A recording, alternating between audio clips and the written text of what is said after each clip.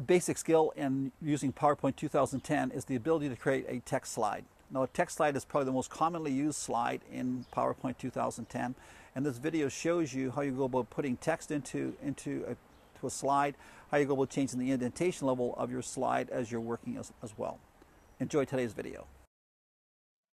I'm in PowerPoint 2010, and I want to demonstrate to you in this video how you go about starting a presentation using PowerPoint.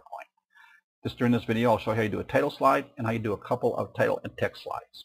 So right now I have a title slide in front of me. I'm just going to click to add a title in the spot that it tells me to do so. I'm going to type in the title of this presentation. Pretty basic, my presentation. I'll click to add a subtitle, and I'll just type in my first and last name. And I have my small mistake here. I have my first slide now completed. What I want to do now is do another slide in my presentation. So I'll take my mouse up to the ribbon. I'll go to the arrow part of the new slide button and click. I get 9 different layouts to work with. In this video, I'm going to only focus on the title and content type of slide. I'll click on that. It takes me into slide number 2. Now I can see down here it says slide 2 of 2. I can see over here on the slide panel it shows me I have 2 slides in my presentation. I'm going to click to add a title, and I'll type in the word slides. Now I have a number of choices I could do with this kind of a slide, and for this video I'll be doing just straight text, but I also could, if I chose to, do a table slide, a chart slide, a smart art slide, a slide that contained a movie clip, or clip art, or a picture. I'll click to add text. Now as soon as I start to type here, these icons will all disappear. We already did a title slide in this video, so I type in the word title. I'll touch enter on my keyboard. The next thing I'll be doing is primarily a text slide. But I also could do a chart slide. All I'm doing is I'm just typing and touching enter on my keyboard, a title slide, and other slides. Now if I touch enter in this case here, I'm going to get another bullet point, but this bullet point will disappear because there's no text next to it. So I click outside the dotted line, which is called a placeholder. I now have a title. I now have my second slide completed that has 5 major points on 5 bullet points on it. We now have 2 slides created. I want to create a third slide. I'll go back to the arrow part of the new slide button. Again, I'll click on title and content. I'll click to add a title. There are different views you can work in Microsoft PowerPoint. So this slide will talk about those different views. I'll click to add a title. There's the normal view, which is what I'm in right now. I'll touch enter again on my keyboard. There's the sorter or slide sorter view. I'll touch enter. And there's the show view. And when I'm finished, I'll click outside the placeholder.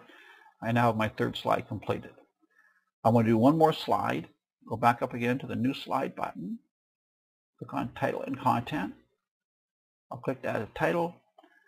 And this time I'll call this slide changing levels. And I'll click to add text.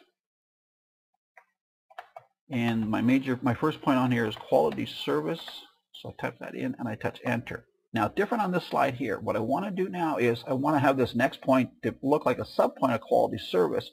I want to indent this. Now, right now, the size of the font, I'm working with a size 32. So to do an indentation, in other words, to make the next point a subpoint on my keyboard, all I'll do is I'll touch the tab button, and that'll indent my point for me. It'll change the bullet shape to a different shape, in this case, a dash. That brings the font down to size 28. Part of having quality service is having excellent people. Notice how the font's a little bit smaller. I'll touch enter again on my keyboard. I'm at the same level of indentation as the previous line. I want to do a subpoint of excellent people. So again, to do a subpoint, all I do is I touch on my keyboard the tab button. It indents me to another level in. The size of the font is now shrunk down to size 24. Part of having excellent people is a good work experience. And I'll touch enter again. Staying at the same level of indentation. Part of being excellent people is ongoing training. And I'll touch enter again. Now what I want to do now is I want to move back out to the previous level. In other words, I want to be at the same level as excellent people. So to move out a level on my keyboard, I'm going to hold the shift button down and touch tab. That'll bring me back out a level. So to repeat, you use the tab button to move yourself into a lower level. You use the shift and tab button to move yourself back out to a higher level. Part of having quality service is good technology. And I'll touch enter. I want this point to be a major point. I want to move back out to the far left again. So to do that, I'm going to hold the Shift button down on my keyboard and touch Tab. It takes me back out to a major point, and I'll type in my last point on the slide, and I'm finished. Again, to repeat, to indent your points, you touch Tab on your keyboard. To bring your points back out again, it's Shift and Tab on your keyboard. Click outside the placeholder, and that's how simple it is to create a basic presentation with a title slide and a few text slides in it. So there's some basic information about how you can get started in Microsoft PowerPoint.